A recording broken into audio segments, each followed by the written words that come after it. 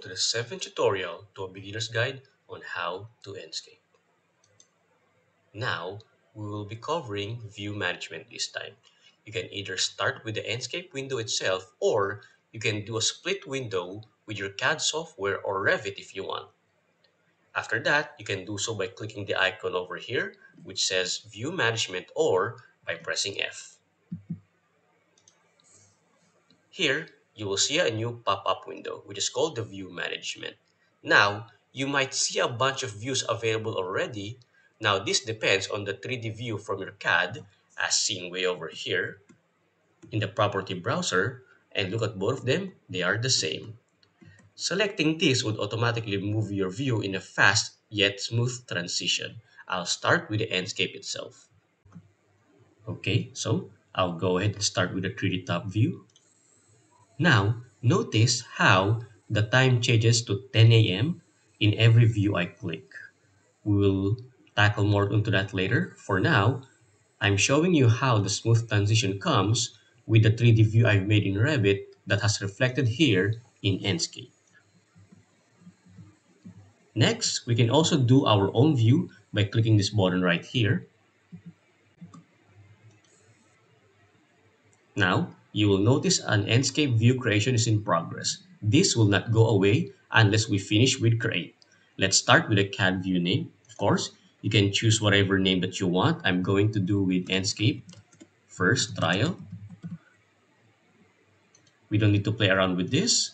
Of course, the camera position, it can be done with either this area. As you see, it moves, or you can play around it with yourself with the orientation or the positioning. No need to explain further. Next is the sun position.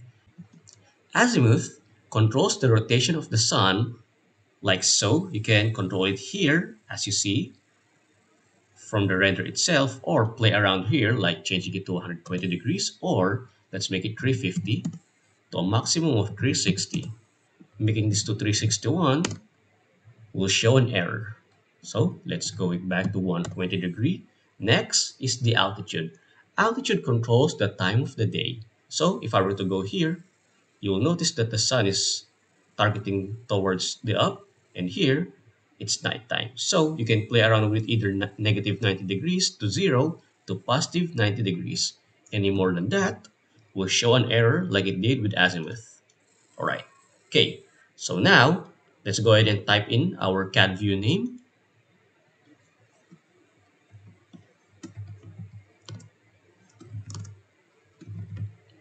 Then we do create.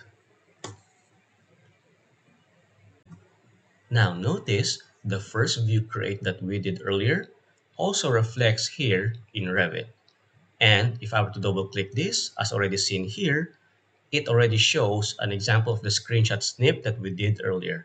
Let me do one quick thing and do a create view here and create as well.